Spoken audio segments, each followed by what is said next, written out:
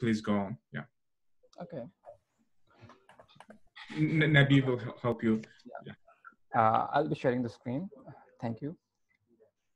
Okay, so first of all, thank you very much for having me here, and thank you, Sako, and other team members and community members who are like helping in organizing this summit today. So today I'll be speaking about the building open source developer tool. Okay, so first of all, I'd like to introduce myself. My name is Tokir Nasir, and I'm from Pakistan, and currently I'm in UAE, and I'm working in the tradelink.com. So at the tradelink.com, we are building a B2B e-commerce platform for the MENA region. And I've done my a BScs, computer science degree from the GC University Faisalabad. So this is pretty much about me. So what is the agenda of this talk? So first of all, I would like to explain a few of the questions, like why should you contribute? I'll try to motivate you. And then where and how you can start, the very first step that is needed to be into the open source community. And then I'll talk about a dev tool that I'm working on for quite a few weeks. And I'll also share some future plans for the dev tool. And I will also explain how you can contribute to this if you are willing to. And then we'll have a question and answer session. So first of all, why should you contribute to open source? So it helps you in many ways. So first of all, it helps you in improving your personal skills, your coding skills, your contribution skills, your the skills that need you to be the best among the other community members. So how does it helps you in improving your coding skill is when you contribute to a project, you create a PR, or you review a PR, it helps you learn so many things. Because if you want to increase or the quality of your code, you need to be writing more code. You need to practice it, and if you want to have the best quality, you need to increase the quantity of the code you write in your daytime, on your daily routine or in your weekly routines. It also helps you in learning, in gaining the experience. As Elshad explained that for the students and for new joiners, when you apply for the internships, what you need to have is some early experience, because companies prefer those who have a bit of early experience in the field. Because they will not have to start from the scratch for that particular intern who is getting started with the team. So it also helps you in increasing the community and peer recognition, which helps you in building the network with the best developers or the people who are out there building great stuff. It also helps you in landing the great and the better jobs for you. It helps you in building the great community, and once you are into the community, that community can reach you and offer you a better job. It also helps you improve this software as a user and as a business level. When you're working in a software company and you want to improve the way a software is developed, and you want to learn the business side of that, and it will help you learn in a very easy way. So what is the very first step that you need to take in order to contribute into an open source? So the first step is always very difficult, because you are empty-minded. You do not know where to start, how to start that. So always start from something that is very small in the beginning. You can go to any project, open source project on the GitHub, and what you can do is you can read the documentation just to learn what it is. And if you find that the documentation has any kind of typos or any small errors, or maybe it's missing some example or something like that, you can just create a PR for that. And it will help you to be more passionate about contributing to the open source projects. And what you can do is also you can find and fix the small issues that are being reported by some other people, or maybe it's something that you find. So there is a way that allows you to like go and start coding and fix the small issues that are very easy to pick. So I'll demonstrate that for, let me go to, so there is a website that is goodfirstissue.dev, which lists all the open source projects from the GitHub. So what it does, it lists some of the issues that are labeled as good first issues. So when we go to like we click on this, anyways, you can like go and select the language of your choice. Just to like if you are a JavaScript developer, then you can just go and click on this label, and it will like uh, load all the projects that are being developed in JavaScript. So then you have this tab here, which is like, it has 10 issues. When you click on this, it will list all those issues that are labeled as good first issues. So what are the good first issues? They are easy to pick for the beginners. Okay, so when you go there, you can just read this. And after reading this, you can understand, and you may try to like solve this on your own, and it will help you to contribute to this project to solve this particular issue. So this is something that was like missing in the Elshad session. Like I thought I should like explain this a bit so that you know where you need where you can go and start that. So I hope this will help so many newcomers, new joiners to like contribute into the open source. So you can also the contribution is not only writing code or like improving the documentation or stuff like that.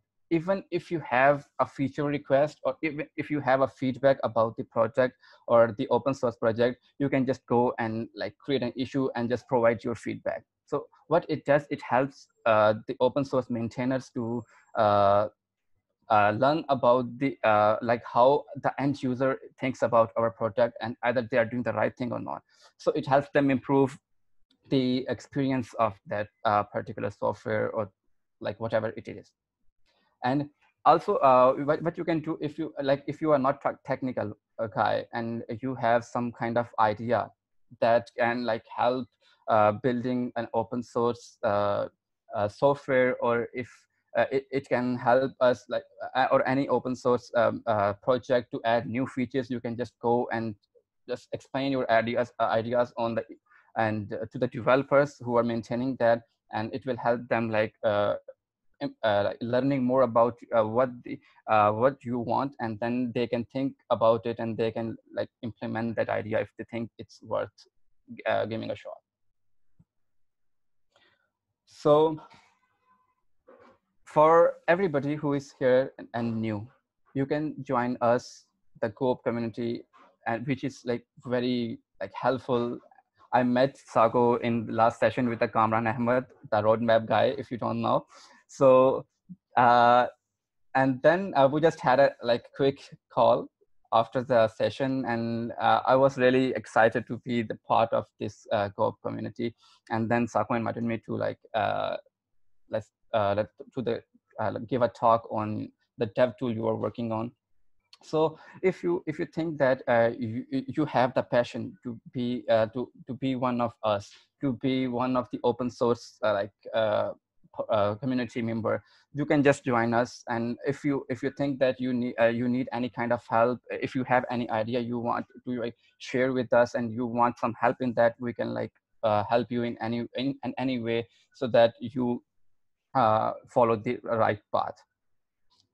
So now I just want to one point mention. Thank you, Malik, for joining the Go team. It's really the question. First time he asked it like there was 5 points, and then he came his 5-point answers, and then asked me, Sako or community, do you have anything more? I said, man, in past year I never have seen single question like asking that, and I want people like you just join us and maintain, contribute, and be member. Thank you so much being for us. Amazing, Malik. It's an honor. It is an honor for me. Thank you so much. So, okay. So I've been working on a dev tool, which I think can improve the developer experience for the backend engineers. So let's have a look at this. And I call it TSSG, which is the Swagger Schema Generator. So it actually helps you to write the very short and concise and easy to understand syntax, and which can be transformed into the open API specifications, definitions, and or if either in a JSON format or in a YAML format, whatever you need. So why I started like working on TSSG is we deal a lot with the Swagger at our work. So we need to like, whenever we started working on any API, we just document that in the like in the Swagger specification, so that we could like, so let me explain a bit how do we do that in our current company. So let's say if I'm going to like create an API, so first of all, we just think of how it's going to like accept the user data, and then it responds to that. So we write the Swagger definition for that. And from the Swagger definition, we generate the typings. And once we have the typings, we just go into the code and we write the API, and it helps us like to write the more predictable code. And it also helps us in a good and restrictive type hinting, so that we don't miss anything and produce uncertain results that we are not expecting. So once that's done, we generate the SDK out of the Swagger definition. And then once we have the SDK, we use that in our front-end applications and use that, and it works very like easy. So at the very first part, we deal with the Swagger manually. We need to write the Swagger file. Like if I want to write a component schema, so what we do that, like we go to the Swagger file, and believe me, our one module have like more than 10,000 line of like Swagger definition file. So just imagine if you deal with such kind of big file, which has a lot of lines, a lot of blocks in that, and you just need to like add one more like say path definition. Okay, so like so what you need to do is you need to copy and paste that, and you need to be very careful, like either you are whatever you are writing, and you most of the time what you do is you repeat yourself. So let me tell you how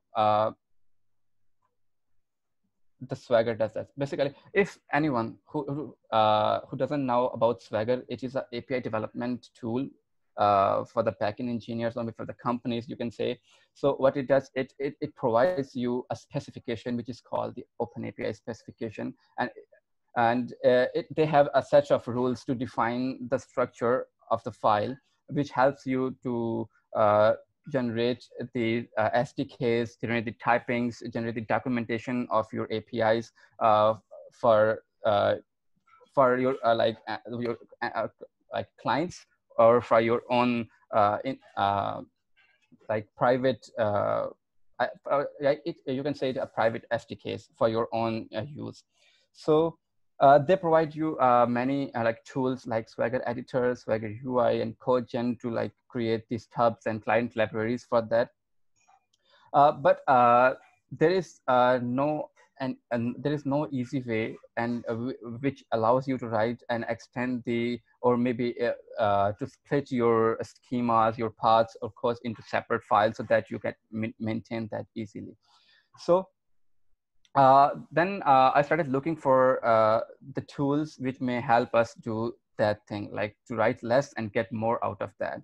But unfortunately, I couldn't find anything useful. One project that was that I found on the GitHub was TinySpec, but that was similar to this what we do in the Swagger, but it offers a new specification, which was not like something that I was interested in. So then I thought I should like, if I can't find anything, I should start like working on my own tool, which will help me. At first, I started it from myself because it was my problem and I was facing that problem. So I thought I can like work on a quick tool, which is going to be a CLI tool, which will help me, which will ask me some questions and I will just answer them, and it will add that schema or path or whatever it is to the Swagger automatically. Then I thought, if me as a backend developer is having or facing this kind of issue, maybe there are some other people out there in the world who are like working or and dealing with this Swagger are facing some this similar problem, like writing all the Swagger definitions manually, and there is no like you can say easy way where they can maintain and manage their files. So then out of the curiosity, I built something like this, which is a very simple interface, which provides you with the left editor, and then there is a right for the preview, and you just write the syntax here. So I'll go back to slides because I may miss something. Yeah, so this is how it looks like. I'll maximize it. So this is how the SSD syntax looks like. Like you just pass the object, and then you know the name and email and age and address, and you just mention the types, and then it transforms that to this syntax on the right. So just look at this. Like you just wrote 6 or like 7 lines of code, and you have already got like 20 lines of code out of it. And you don't need to repeat yourself, like writing all these types and opening and closing brackets and all those stuffs, which really is cumbersome, and it's a time wasting task. Like you are repeating yourself over and over again. So back to the demo, which is I'm calling TSSG editor. Here, this current POC is only like allowing you to work with the object schemas as of now. You cannot like create a fully qualified path or like definition, endpoint definition here, but it will only help you to generate the object schema as of now. But once because it's alpha version, in the next version, we'll have a way to write the fully qualified schemas, request bodies, parameters, and the paths. So let's say you have an object that is like a user object. So you have a name property like in that, and you want it to be a string. Okay, so this name property of type string looks like this in a like Swagger definition. Okay, so then you have, let's say we have like we want a user can have an age property of type number. You just type that, and it can have an address, and that address can have a city of type string, and then a country of type string. So look, this is what it produced. You can just go and simply copy that and paste to your file manually. So if you want to mark this name property as required, what I proposed is to put the exclamation mark here, and it will automatically add that to the required properties. So you don't have to like repeat yourself, like telling explicitly and writing that in the array that the name property is required. And if similarly, if you want this whole object to be required, just go and put the mark, and it will add that to, and it will add that to a required field. So it will enforce that you will have that address field whenever the schema is returned. So similarly, you can just go, and also if you want that country field to be required within that, so you can just do that, and it automatically add that. So it is like you can like nest as many objects into it, and it will work out of the box, and you don't need to worry about like where and how the block is ending, and where where you need to put that. So I have also added some examples so that it is easier for the person who visits this and is going like wants to try that tool. So what you can do is you can just go in a simple schema, and this is a very simple schema of a user. So look, you just wrote 8 lines, and you got, I don't know how many lines are these. So this is what I try to solve myself. And believe me and some of the colleagues at my office are using this tool, and we are like saving at least like 5 minutes. We deal with this Swagger object schemas. So even if these are the 5 minutes, then if just imagine if you deal with the Swagger file a lot in a day. So it will save you a lot of time in that case. Okay, so we also added some guide, which is like a walkthrough and like a tutorial, like how the things are and how you can use them.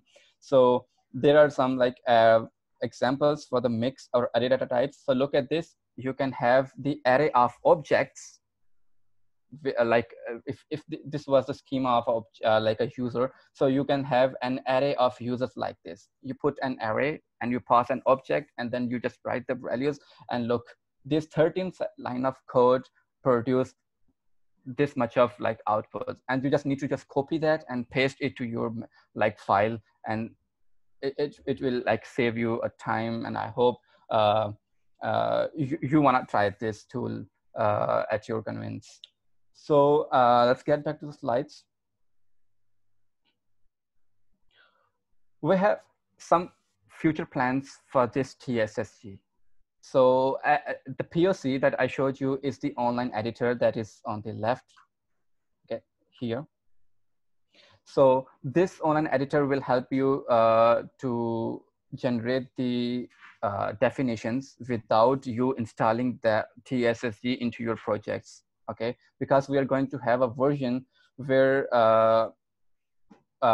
we are going to have a complete CLI and a project editor, which will allow you to install the TSSG into your projects, which will allow you to deal with the Swagger through this TSSG syntax, and it will help you to code split your schemas and paths and request bodies, or maybe if you want to like modularize it in like a way where you want to have a module for the only users, so you will have only the users schemas, endpoint and stuff like that in the definition.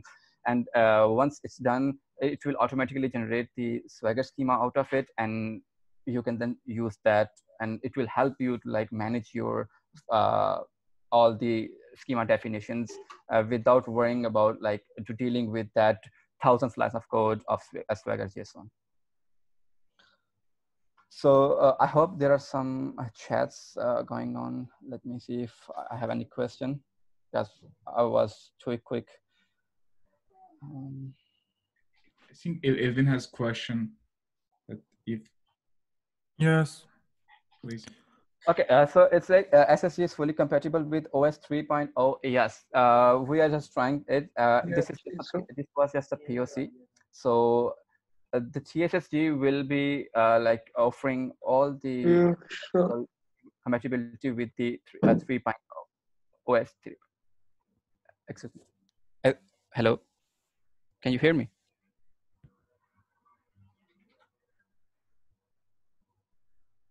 Hello.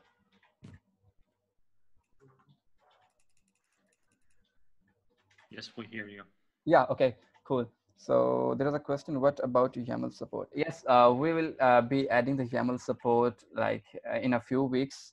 We are working on that. But before that, we're working on the next version of the syntax that I'll cover in the slides. So just bear with me and I'll explain each and everything. Okay, so I'll just move forward. This is how the TSSG CLI is going to look like, and which is going to help you deal with the Swagger without even touching the Swagger file. So you can just see at this syntax TSSG gen schema v1 user. So let's say if you want to like generate a schema of a user of a version 1. So if you do it manually, like going to the Swagger file, you just go to the Swagger file, you just add that manually. Like you need to be explicit about all the things. But here, when you will type the TSSG gen schema v1 user, it will open the editor for you, the built-in editor that you have set for your CLI editor.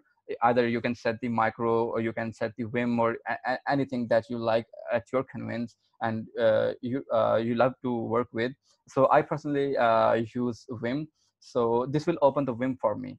Okay, so then you can just go and write the TSSG syntax, and you just hit the save, and you just exit the file, and it will automatically save that schema to your Swagger JSON file. And if you want to edit that, it will just pull the existing V1 user into the editor. It will show you the schema, and then you just make changes, and it will replace that V1 user schema if you want to edit that. Similarly, if you want to generate the paths, you will be able to generate the paths like this. Like if you want to generate a get user path, which is like maybe it can be get user by ID. So you just enter this, and it will like ask you some questions, or it will open the editor for you, and you can just provide this TSSG syntax, and it will save that for you. So the next version of syntax is going to be looking like something like this. So you will have a schema block and request body block, and inside that you can put your schemas, and even you will be able to like extend the existing schemas. Like look, if we have the V1 user schema which has the name and age, and then you want a V1 employee which extends the V1 user, and you want those two properties of the user inside this V1 employee, and you want to have the two more properties, salary and department, for that employee, you can just use that, and it will automatically transform that to Swagger without like you writing or repeating yourself. So this is how the request body is going to look like. You will have a request bodies block where you can have like these request bodies, and it will allow you to like write in a very descriptive way, and it's something that is similar to the TypeScript typings. So I actually took the idea from a bit of GraphQL and TypeScript and merged both, so that it is familiar for other people and it is easy to understand. So all this syntax is for like you just need to write less, and it's very easy for you to like guess what this all a schema about. Like imagine if you go and you look at this kind of file, okay, so which has this v1 get user schema, okay, sorry, path definition. So understanding this takes you kind of time. Like you just gonna look at this, and you can like maybe you will read it and like spend some time to like learn what does it actually do. So in this case, it is going to look like this. For the paths, you will have a definition for the path, like v1 get user, and then you will have the this is like the draft proposal. I'm working on it and it's still in process. So you just pass the tag here, so the global tag, like what this and you the endpoint belongs to. So then you just pass this new block, which is like a post, which is the type of the request or method of the request, and you just pass a description. You just refer to the existing, I'm sorry, you just refer to the existing schemas like this, like add request bodies dot v1 get user, and it will automatically fill that for you. Or if you don't want to fill that, you want to mention that like with the shop, that's the way it is done like this in the schemas. You have a ref, I don't have any example, but excuse me. So this is how it is going to like help you to narrow down all the things, and this is how it is going to like allow you to add the responses like of type 200 to 400, and you just need to write very less, and it will give you a fully qualified open API spec definition. So this is like a very initial draft which I am working on, and I really need help from the community, like people like you who are using Swagger in daily life. And if you are like willing to contribute to this so that I could make this syntax as easy as possible, so that it is adoptable by the community and the other developers, so it will be a great help for me, because this is the most difficult part among all these like editor CLI or stuff, because this is something that has all the like you can say it's the base for this whole TSSG. So I really want you like help in further like making this syntax better. So that's why I showed for this talk, and I thought it would be a great, so that I could like share whatever I have as of now, so that I could get some contribution for some of the great people like you, so that I could make it more better, make it more easy for people to adopt it, and so that everyone uses it at their convenience. So I think we have some more questions.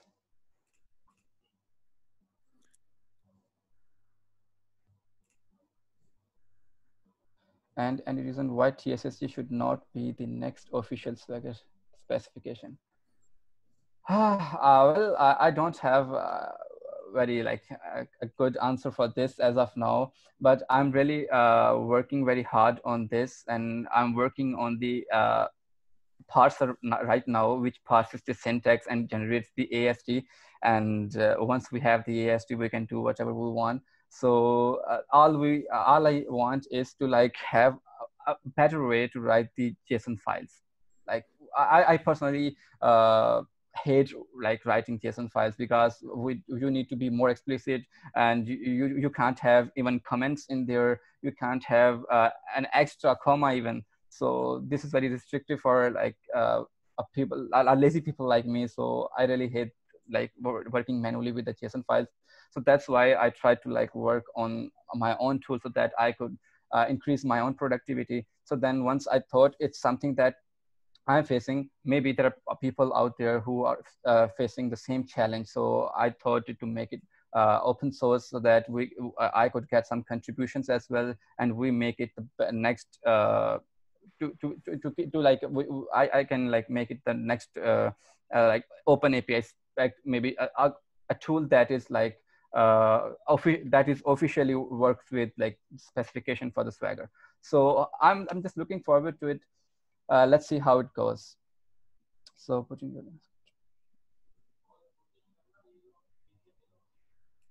okay. So how you can contribute.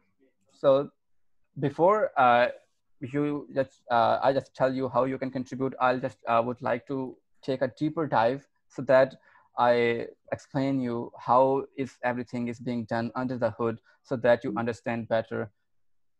So under the hood, this is the base which allows all these three upper modules to work. So there are two things. One is the parser and one is the transformer. Okay, so the parser, it allows you to pass the TSHE syntax and creates the abstract syntax tree.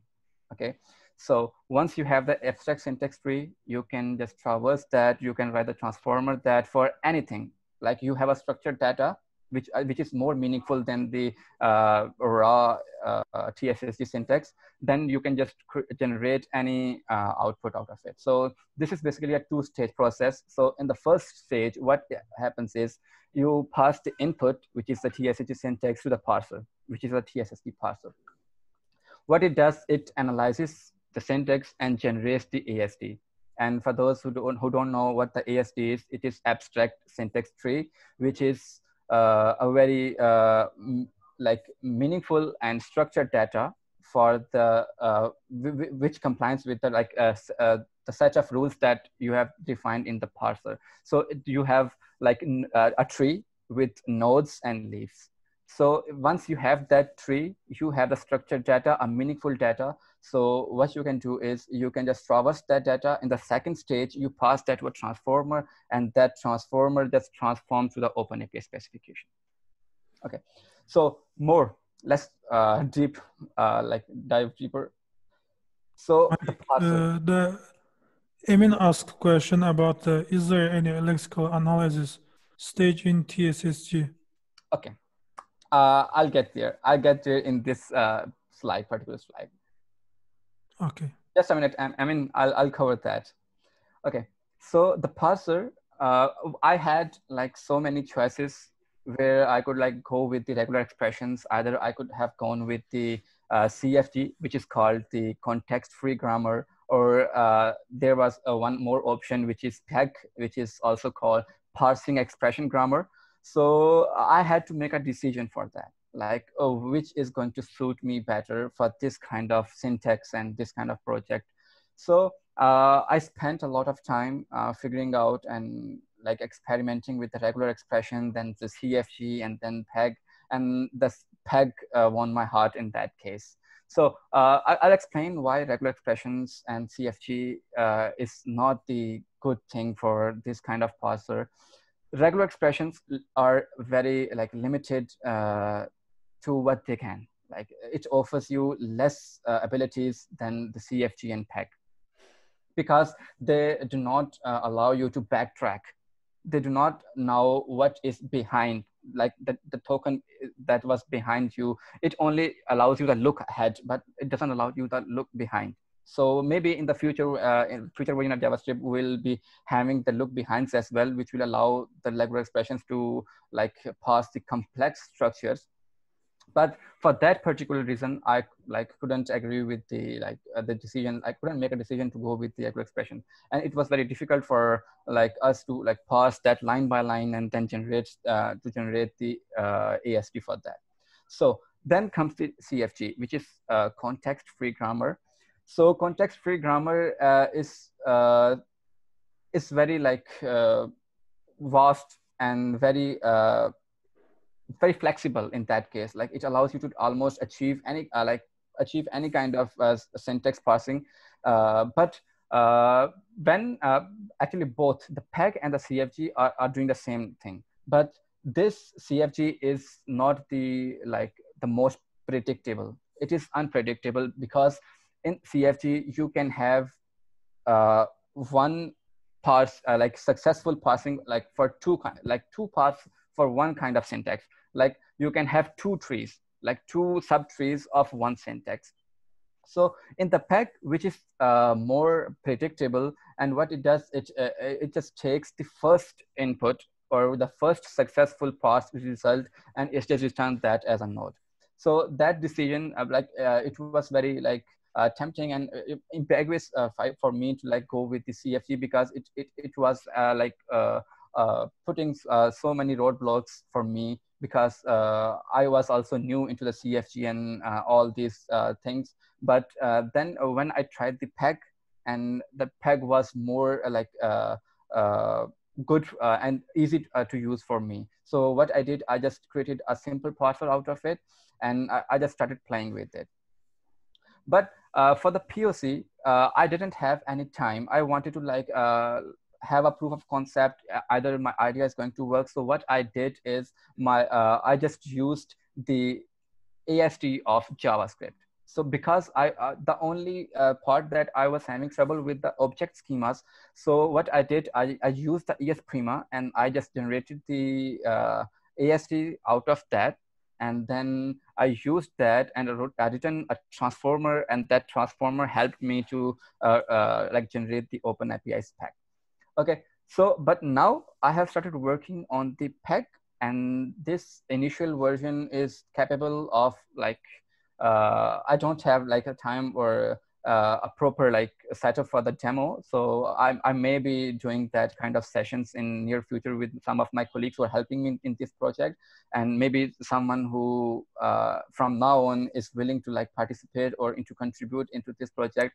I'll be very happy to have you in that session so that I could explain how these things works at the lower level. So now the reason I switched from JavaScript AST parser to my own from the scratch is because the JavaScript AST is very limited for me to propose the new syntax, because it doesn't have a block kind of syntax into it. It only supports the object, and we can only pass the object syntax. If we try to pass the, let me quickly show you as well. There is a website which is astexplorer.net, which helps you with let's a is equal to 10. So what it does is it allows you to look at this AST, and you can make decisions on the values of these nodes. So look at this. We have a variable declaration, and this program generated this AST. So this AST like it starts from this, which is a program which has a body, and the body is going to have multiple kind of declarations. Either it's a if statement or a switch statement or whatever it is that JavaScript supports. So then it starts with the variable declaration, and then you have the declarations, and there is a declarator, which is the identifier A, which has the initial value that is the literal, and which is the 10 value. So what you do is you can like build this kind of ASTs, and these ASTs, you can just see it starts from one node and it goes like they're nested into it. So what you can do is you can just write a simple reducer for them, and that reducer is going to like help you recursively use the same reducer and make like use of small processors that process the very specific node, like a variable node or for a function call node, and then they generate the specific output of your need. So this AST can be transformed into any other format of your choice. Like it can be transformed into a simple JSON. It can be transformed into an OpenAPI spec. It can be transformed into even a Mongoose model for you, so that it is like very helpful for you to generate the Mongoose model out of the syntaxes that you write, and you just don't need to repeat yourself. But currently at our company, what we do is we write the Swagger schema separately, then we generate the typings, and then we write the Mongoose because we're using MongoDB, so we write the Mongoose model ourselves. So this is what like I'm trying to solve. Like, don't repeat yourself. If you have written something that's already been written, then why do you want to repeat yourself again and again and waste time over that? So I have that plan that once we are done with this basic workflow, I'll be having like more transformer, which will allow you to transform to other like ODM and ORMs as well, which will be very helpful for like people like developers to save a huge amount of time. Like they will not need to repeat their like steps again and again for the same thing. So look at this. Once I just passed the object name, my bad, string, and then we have age of like type number. So just look at this AST. So this is what I used for the very current version of the TSSG editor. For this, I'm using ES Prima, which is here, loaded here, ES Prima. You can see the name. Even you can use other like AST parsers for this ES 7 or 6 versions, but I'm using the ES Prima version. So what it does, it takes the input like this, and then it generates the AST like this. And once you have the AST, you just write that like transformer, and you just output that. So let me go over quickly to the TSSG. So TSSG is nothing but a set of processors. So inside the parser, we'll have the SSG parser. So just look at this. I hope you can see my screen. It's very like, so I'll just. I'm so sorry, Malik. The timing is going so. Yeah, I'm just finishing up. Like it's my like last slide, so I'm finishing up. Thank you so much. Yeah. Yeah. So look at this. I have written some processors which deal with a very specific set of node, like a unary expression, an object expression, an array expression, and then we have some validations inside, and then we have a call expression. And this is the main reducer, which recursively calls itself inside these processors, and it generates the nested output out of the box. And we don't need to repeat ourselves. So, but the problem is now for this kind of syntax, the computer is slow. Okay, so for this kind of syntax, this AST parser, ES Prima, or other JavaScript parser doesn't support this kind of syntax. So we do not have a meaningful AST like for this kind of structure. So that's why I'm working on very own version of this kind of syntax, so that we have a very specific version of AST which only deals with this structure, this kind of syntax. So we have the meaningful data, and once we have that, we can just do whatever we want. So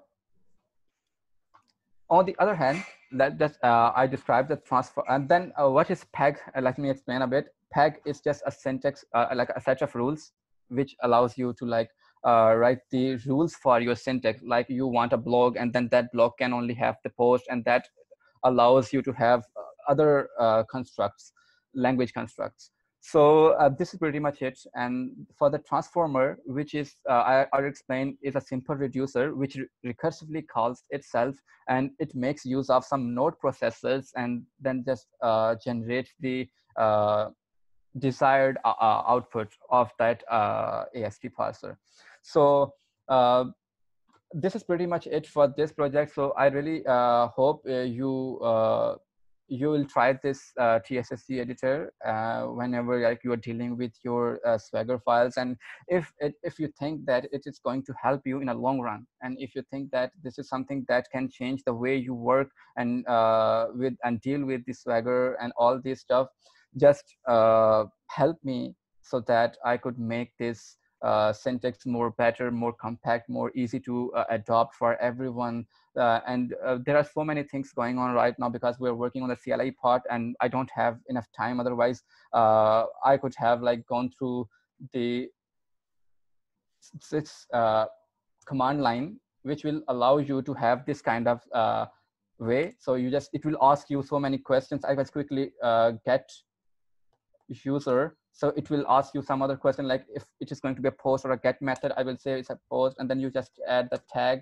and you just add get user by ID and skip it. Yes, I want to add the response. So it will ask me like, what kind of response do you want to add? And you say it's 200, and you just write the description. Let's say it's return a user, and then you just enter it, and it will open the editor of your choice. So once you have that, you are able to enter the TSSG syntax inside it. So let's say you want to return only the name, which is string of type string. Okay, so just exit. Once you exit it, it receives your data. And if you want to add more responses like the 400 and 404, you can do that. Otherwise, I'll skip that for the, like, I don't have time. So, and then it will ask you, do you want to like add a request body? Because if you are going to like accept the ID so that you could return that user, so you'll say yes, and we'll proceed with the same editor. And then we will add that I need the ID which is required. So that's why I've put the exclamation mark in front of the type. So once you have that, it will be generated for you, the get user. Thank you, Malik. Good. So this is pretty much it. So, if you have any questions, just write down into the board, or maybe if you have any kind of like further questions, or you are interested into it, you can just go and you can start that repo, and you can also create some issues or maybe feature requests as well. And you can also join this community so that we could work on this together. Thank you so much for it. Thank you, Malik. Thank you. Thank you, Malik. And just I have the quick note. So Malik is in the Go community channel. Please feel free to come if you are interested. Even Malik, I'm trying to convince him to be as a maintainer for the Go and create a channel for this project, and you can join him. And it's free mentorship. I mean, engineers like Malik, I mean, you have to pay to get to be in the team and to learn from these people. So I definitely encourage you, engage you to be in the Slack and in community channel, let him know. And I will be the contributor on your TSC editor project. Yeah. Thank you so much, man. Yeah, so definitely there'll be follow-up. It's just overview for the Malik's project. It started like, it went public 1 week or 2 weeks ago. So definitely it's one of the things, if you're using Swagger, let's take and use it or not, just for learning and guidance and stuff. I definitely encourage you to join Malik. Thank you so much, Malik. Appreciate it. Thank you. Yeah. Thank you so much. Have a fun, guys. Yeah. And